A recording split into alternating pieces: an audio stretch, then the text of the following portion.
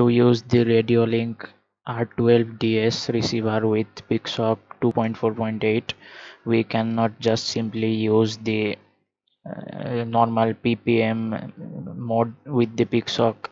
We have to connect the RC in of the Pixhawk along with the SBus pin of the R12DS, but normally the SBus mode is not switched on.